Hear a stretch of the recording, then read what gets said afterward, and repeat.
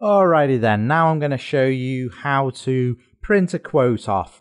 There are videos that I've created that will tell you how to make a quote, how to actually use a quote, and how to obviously complete the transaction of a quote.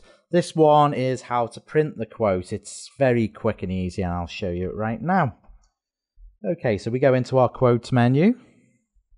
Once in the quotes menu, you can see all the odds and sods that you can actually do. We're going to go with print a quote. Once in there, we can simply select the quote of our choice, and then we just click on accept.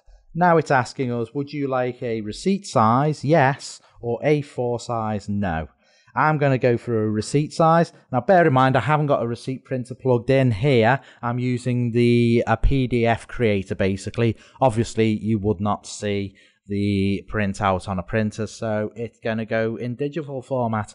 Yours would come out of your printer. And here we go. Yes. I'll save that to my little file. Yes, we'll overwrite my previous one. And there you go. As you can see there, that's the receipt for the quote. And there's not a hell of a lot to it really. It's your bog standard receipt. It's got the barcode at the bottom, so when the customer comes back and says, yes, I'd like to purchase all these goodies please, you can simply scan it and it'll bring the quote straight up. And that's it really. That is how to print a quote. Thank you for watching, and please do check in again.